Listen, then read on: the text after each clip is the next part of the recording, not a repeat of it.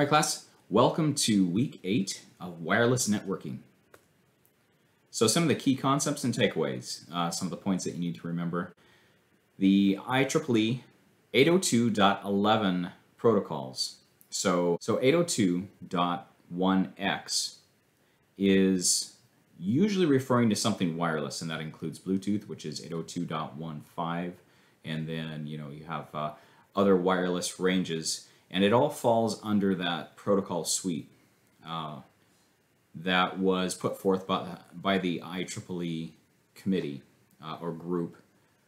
And standards were set. So that is basically the standard that's being set. And then, side note, Wi-Fi is a marketing term that was created way back when the wireless became a thing.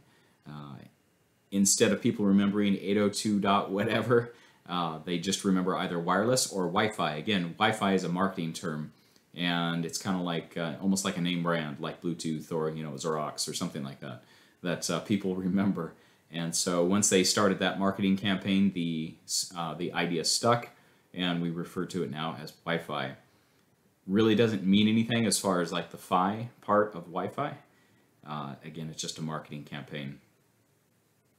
So some frequencies, the 2.4 gigahertz, the 5 gigahertz ranges for the various applications are things that you will have to remember for not only the test, but if you start managing a network, especially a wireless network. The 2.4 gigahertz range used to be problematic for Wi-Fi because so many other devices would broadcast on that range. And I mean, you'd even have interference from phones, from different things that use that range. So they moved to the 5 gigahertz range. It doesn't mean that they've eliminated interference, because there is still interference, but it just gives a wider range to choose from. There are more channels and more ways to skip some of the interference that goes on. So the SSS, the spread spectrum sequencing, which broadcasts data to multiple frequencies at one time in order to find out where the AP or the device is, what frequency they're using, so they can begin communicating. You have the FHSS, which is the frequency hopping spread spectrum, so it hops frequencies looking for the device that it needs to communicate with. And it does so, it hops a frequency every few milliseconds in order to find that receiver. Then you have distributed spread spectrum sequencing, which is similar to the FHSS, but instead of one frequency being hit at one time, multiple frequencies. So it's kind of like the standard spread spectrum, but also it still hops frequencies, so it's hopping multiple frequencies at one time. Then you have the OFDM, which helps prevent ghost signals. So ghost signals is when an AP sends out a signal and it starts bouncing off of walls or other objects in the area that reflect the signal back or deflect it back. The device receiving suddenly receives a second signal. So, it's kind of like an echo. If you go into a canyon and you holler out, hello, you get that hello, hello, hello, hello. Well, it can be that same type of situation for a receiver. All of a sudden, it's getting echoes back. And so where it would normally confuse the receiver, the OFDM prevents that sort of thing from happening. It receives a strong signal. It says, okay, that is the signal I was supposed to receive, and it ignores all of the echoes. And of course, the STA, which means station, which is any kind of device that's going to send and receive on the wireless. Then you have your basic service set. So in your ESS or extended service set, that is how much Wi-Fi is going to cover the entire area that you service. So let's say it's a campus. That whole campus is going to be your ESS. But there are going to be many BSS or basic service sets within your extended service set. And what that means is you have an AP, it sends out a signal, and it creates a basic service set. It is servicing the devices within its range, basically. And so you have multiple BSSs within an extended service set. So within your service area, you're going to have a whole bunch of APs sending out signals, and they're going to create their own service area. The reason we do that is because if you have two APs and they're communicating, you can actually set up the BSS so the two APs don't cancel each other out. So if you've ever used a walkie-talkie and you go to transmit at the same time somebody else is transmitting or talking, you could cut each other off because both are sending the same signal at the same time. And so instead of canceling each other out with a wireless AP, you set up a BSS, which means this is my service area. This is how much signal I'm going to send out. This is how big it is. This is the spectrum, the frequency I'm going to use. And then the other AP has the same thing set up. So even if they overlap, which is a lot of times what you do in a mesh network, they overlap so that way as a person's traversing from one BSS to the next, they don't lose signal. They know that, okay, this one's operating on this channel, this one's operating on this channel, this is their service area, and it not only allows for proper service, but you can set up security. You can also, on the management side, you can see how the various devices within that service area for security purposes. If you need to track something down, it gets you, it tells you where that device is located, etc. Then of course you have your SSID, which is the service set identifier. That's the name of the wireless that's being broadcast, and you can have multiple SSIDs being broadcast from one wireless system. Just keep in mind, the more you have, the less bandwidth you're going to have, because those frequencies are cutting into the bandwidth. You're losing your channels. You're losing how much can actually be given out to clients. So, I mean, just kind of like a water pipe. The more you tap into it, the less water there is going to be for everybody. And then they talked about, then we go over the WAP, the WAP, wireless access point mesh network. Again, that's why we set up the BSS, so you move from one BSS to the next with your mesh network without losing signal. All of the APs are meshed together. They all send signals and cover your ESS. So in an endpoint communication, what exactly happens? So you have a device that sends a request to send RTS to the receiver. The receiver then responds, yes, you're clear to send, and information or data packets are sent. Then the receiver sends back an acknowledgement package, or packet. So you have your SENDAC responses. And that actually happens frequently, even during, so device connects to a wireless AP, hey, I need to send information. The AP says, yes, go ahead, I'm ready to receive. And the computer then sends information, and the AP responds, got it, I'm sending it on. That happens many times. That's what TCP/IP does. It makes sure that those packets are being kept track of, that yes, I received it, go ahead and send the next one. And we talked about how in TCP, how the packet sequencing happens, to where as packets are being received, it's acknowledged, I got it, send on the next one. And the device, the sender, sends the next packet. And then I got it, an acknowledgement packet goes back, and et cetera, et cetera. So you will need to know the ABGN and AC channels and their speeds and what frequencies they work on for the test. And of course you have channel bonding, which uses two or more channels for speed. They can't overlap. So the overlap is used for coverage, but the channels have to be several channels apart, so that way you don't overlap. Again, it's kind of like the, go back to the walkie-talkie scenario, to where if the channels are too close to each other, you can still step on somebody. And so to prevent that, that's why you have channels that are actually separate. Infrared and Bluetooth were discussed. Infrared is for short transmissions, sender-receiver. It uses light, kind of like fiber, except much less reliable and much, it can't go as far as fiber can, of course. So infrared uses the infrared spectrum to transmit data from a sender to a receiver, such as your remote control for your television. Though a lot of TVs now use basically a wireless signal to send that information to the television. But it's good for basic commands. So again, remote to the television, it's sending very short command, basically turn on, turn off, just some very, very basic commands. Then you have Bluetooth, which is, they've improved it over the years, but you still have a distance issue, and you have to keep in mind security as well, because a lot of Bluetooth devices will just continually broadcast, hey, I'm available to connect. And so that's definitely something you want to keep an eye on.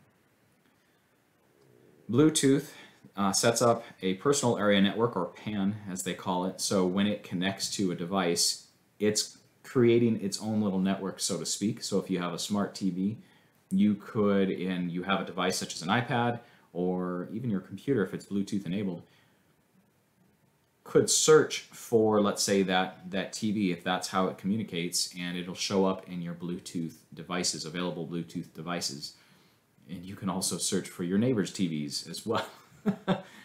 There is a code that's needed to connect the devices. They do have some security in there, so that way you can't just go connect to some random Bluetooth device and either get information or take over that device. But it's still something to keep in mind. So again, Bluetooth operates under the 802.15 protocol, and it sends signals on the 2.4 to 2.45 gigahertz range. And as we talked before, there are security issues with Bluetooth, so keep that in mind. And these days, Bluetooth, it seems to be replaced more and more, especially with smart devices, with Wi-Fi rather than with just Bluetooth, which gives it more capabilities. Also, Bluetooth sends a connection via Bluetooth to establish that PAN, but then oftentimes if it needs to, let's say you are screencasting it switches over to a wireless signal. Because it's created its PAN, it's able to switch signals and use up some of your wireless signal to transmit that information. Some basic security concepts when you set up your wireless network, especially at home, but as a network admin, you get devices and you definitely want to make sure that there are no defaults left, such as the default user, the default password, and even the default SSID. You want to change all of that. Again, especially for your home network, if you're going to be, if you want it secure and if you don't want everybody in the world connecting to it, you definitely need to change all of that information. With changing that as well, it prevents anybody from connecting to your network, using up your bandwidth, and also probing your network and looking for your devices to connect to. So yeah, definitely want to change that information. Also change the information on your router login.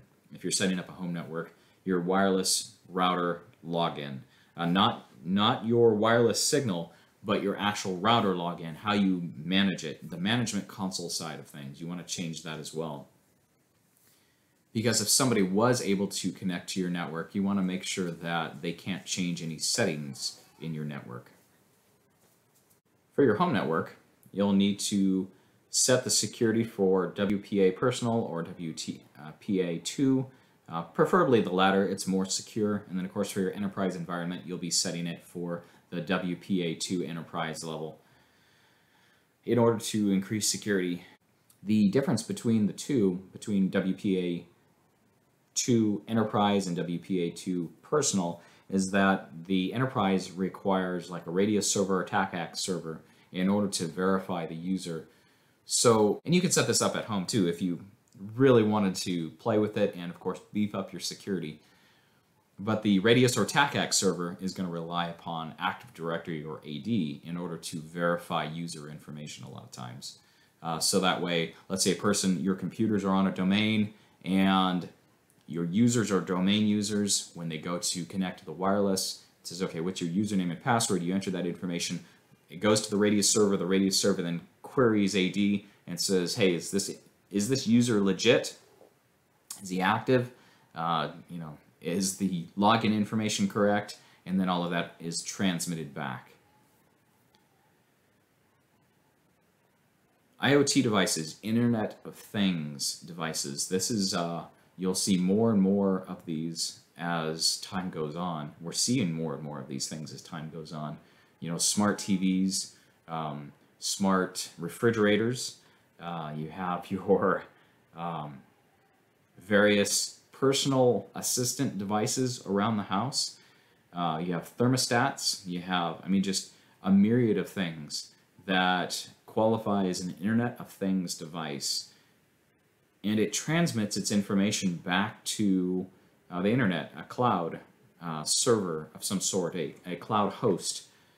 So, for instance, Ring, the Ring doorbell, you can actually set up Ring as a home security, and it transmits, you can pay for a service, and it transmits recordings and so forth up to the Ring cloud servers.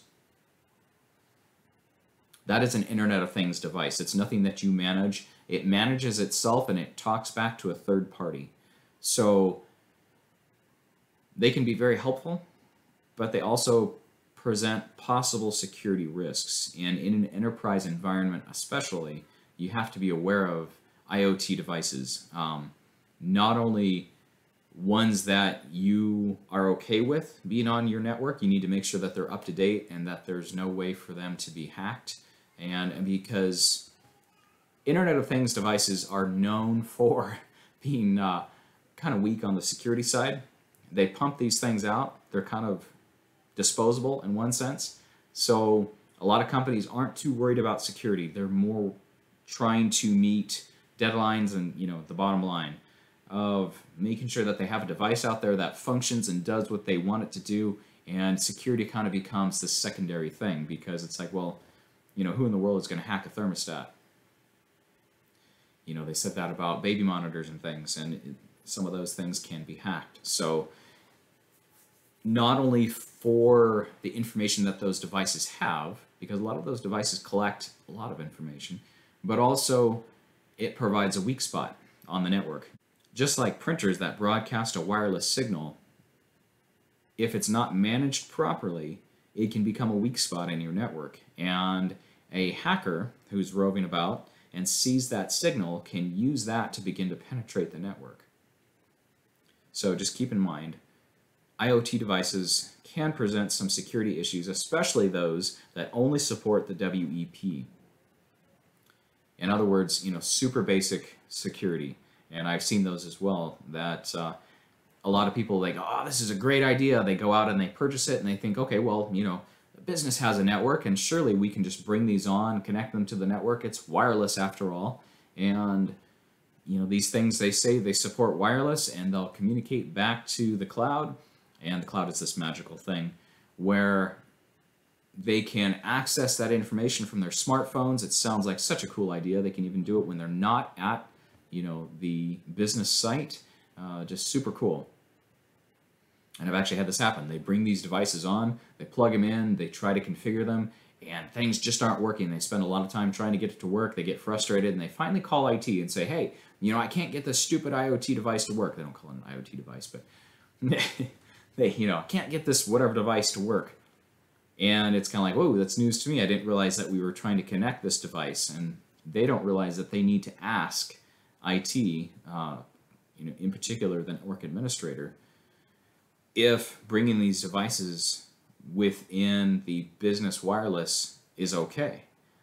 You know, they just don't understand. So a lot of times you are faced with that. I mean, we've had devices that it's like, well, do some basic troubleshooting, reach out to the company and find out, no, this device is, you know, it's not secure. It can't connect to the wireless because it only uses WEP for one thing. We have, you know, WPA2 enterprise level, you know, Wi-Fi.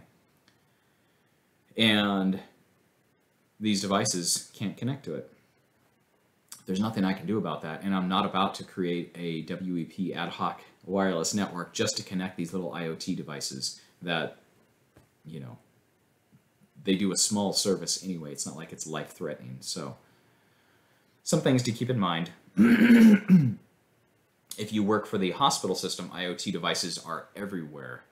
And some of those are, speaking of life-threatening devices, some of those are required to be connected to the network regardless, because they report information back to a central system for keeping track of patients, the patient's health, etc.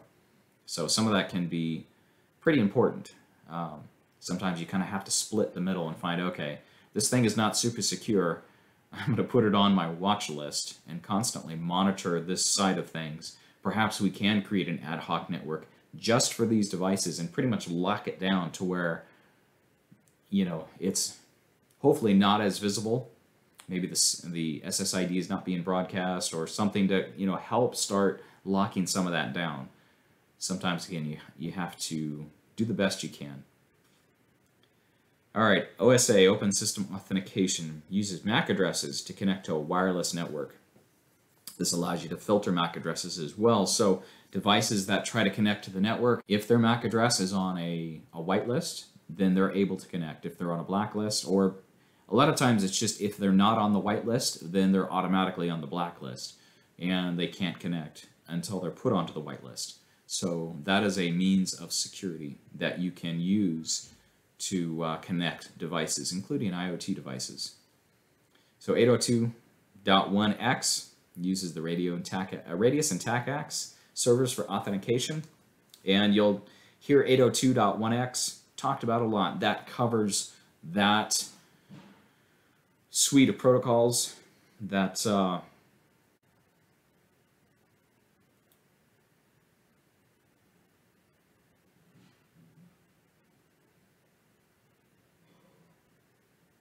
those standards of security that provide, again, security for the wireless.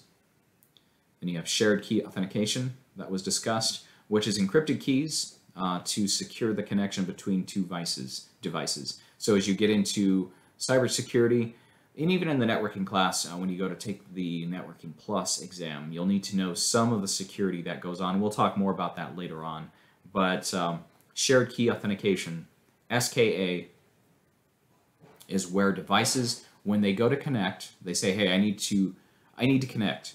I need to connect to the wireless. I need to, be a part of this network. The receiver is set up to handle security and say, okay, we're going to start our transmission. Here's basically a secret password. It's encrypted, which activates a secret password from, the sender. And so they share a way to decrypt information that's being transmitted back and forth. Again, that's a very simplified way of explaining things, and we'll get more into that later in the semester. But the keys, the SKA keys, are used to decrypt information, to decipher that information because it's been encrypted. All right, you're called to design a wireless network. What are some of the things you need to do? You need to prepare. And you think, well, that's obvious. Well, there are ways to prepare. So figure out your network requirements. What exactly is going to be needed. What type of devices are connecting to it. How big the service area needs to be. That will identify what type of access points and so forth is going to be needed. How many access points are going to be needed, and is this going to be a radius? Is it going to be a TACAX? What are you going to use to authenticate users basically to your Wi-Fi? You need to also identify expectations of people. So they'll come to you and say, hey, I want to do wireless on the campus. And that's, again, broad statement. They have no idea what that entails. And so you go, okay, what exactly do you want? Do you want to, we've got multiple buildings. We've got multiple floors on each building. We've got different types of users. We've got different types of devices. What are you thinking? Because a lot of times they have something in mind. It's, I want to connect my smartphone to Wi-Fi. I don't want to have to, pay for data. Or, some buildings, because of the way they're designed, they actually cut off cell signal. And not only can they not browse on their phone, but that does become a security issue. If somebody is away from their desk, a lot of times their cell phone is the only way to call for help. So, calling over wireless sometimes is an option. just as some rough examples. So some of those things they'll present to you, and then, okay, do you require wireless outside? Yes. Okay, well, how far outside do you want it? If you're on a giant property, are we going to be covering, so such as a college or high school campus, they've got they got a football team, so they have a football field. They have track, so the track field out there. Swim team, the swimming pool. What exactly do we need? And are we going to be doing security cameras? Or how is that gonna work?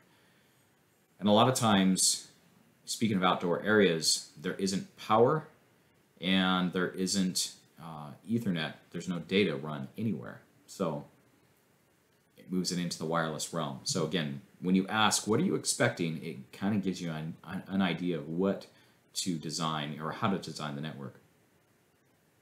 Then you conduct a radio frequency modeling. You do a site survey. So you walk around the buildings, you walk around the outside, whatever has been included. And just because, side note, just because when you ask what are your expectations, they say, oh yeah, we only need it within this one area.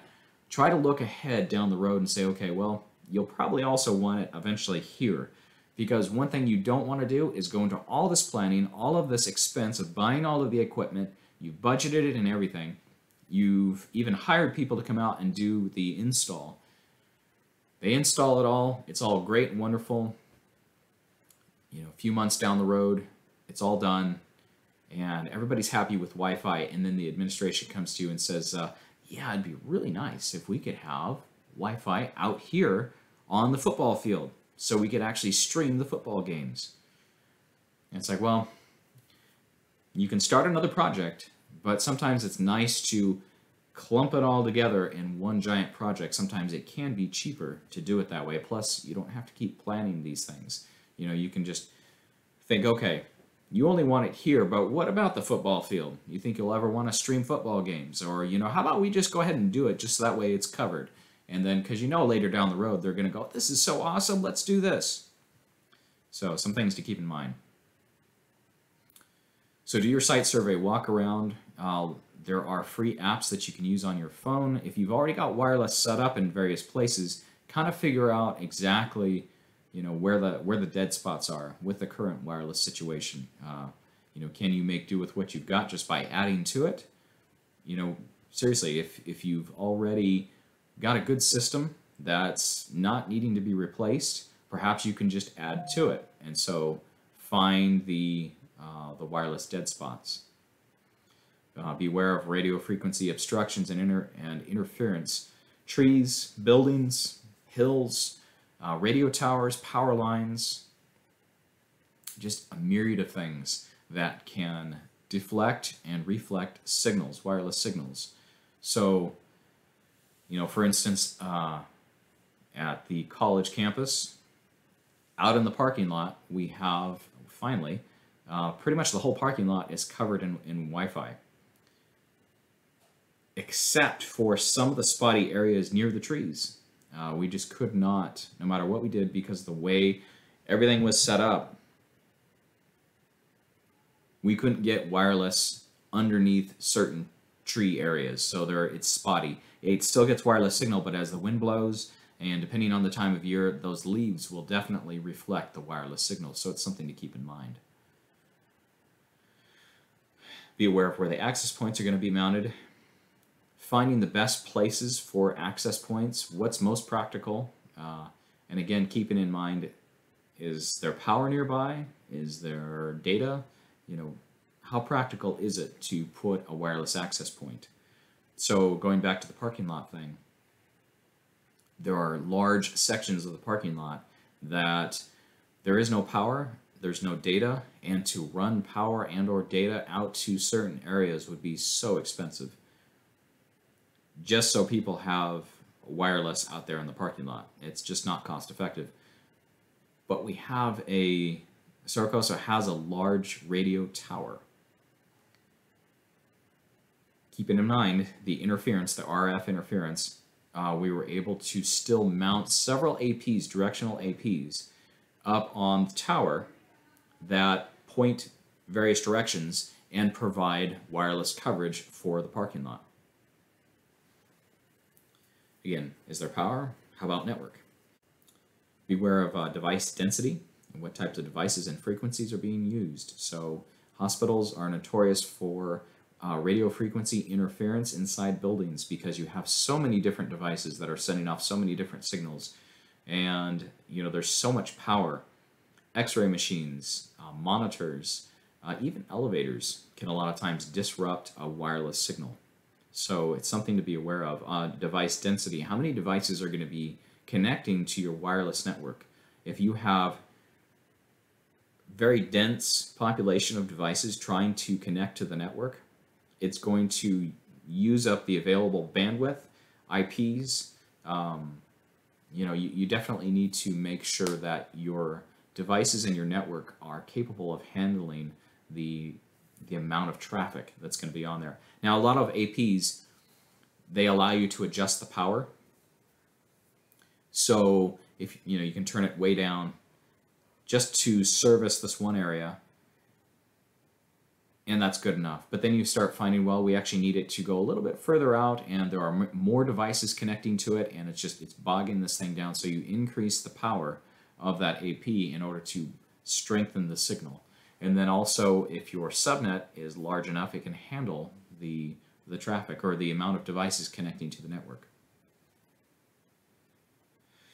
When you do your site survey, heat map is good. So if you hire somebody professional to come out, or again, there are apps, there are programs that you can use. You can walk around and figure out where your signals are weakest and where they're strongest, and then you kind of start from there. And then during a site survey, a lot of times a mobile AP is taken along, and somebody with a receiving device. Those two devices, they're not connected to a real network. That AP is like plugged into a battery or something that allows it to send off a signal, and they figure out, okay, here's a dead spot based upon the current Wi-Fi situation. Here's a dead spot. We need to mount an AP. Where is the best place for this AP? And they walk around with basically the AP on a stick. They'll climb up in different locations and so forth, and they will figure out, okay, this is where the AP needs to be in order to get rid of this dead spot. So that is also part of a site survey. And a lot of times when you do it professionally or have it professionally done, they will send you back a heat map which shows you your, the business, its buildings, outside Wi-Fi if you're going to use it, and where all your dead spots are, where the best signal is, etc. We talked about the IP subnet range in order to handle all of the devices that are connecting. Also, know your antennas. Are they focused? Are they omnidirectional? So for outdoor APs especially, you'll need to know this information. Some antennas can switch back and forth. Some can actually send a signal omnidirectionally, but then they have an attachment that plugs into that particular access point that sends a focused signal. And that focused signal it goes out in a cone shape. It can broadcast to a wide area, or you can have a very focused signal that's being sent out to an AP receiver. So we talked about the football field. They want to stream, but there's no power, there's no network nearby, and so you're kind of stuck with figuring out how to get a wireless signal out there. Well, you can use a directional AP. So you've got power and data at one location. You can actually shoot, some of these things, they go miles. You can actually shoot a directional AP at a receiver that is able to be tapped into power, let's say up at the press box. And it receives that signal and transmits it down via an Ethernet cable to, let's say, a switch. And you can set it up to where that then provides network for the press box, and you can connect other wireless access points around the area. That has extended your network out to that football field now due to the directional AP. So again, know your antennas. And of course, we talked about mesh networks and how APs can be set up to where they provide continuous service for anybody walking around in the area, as well as redundancy. You can set up redundant mesh network for wireless as well. All right, that's the end of the lecture. I hope all of that makes sense. If you have any questions, please let me know.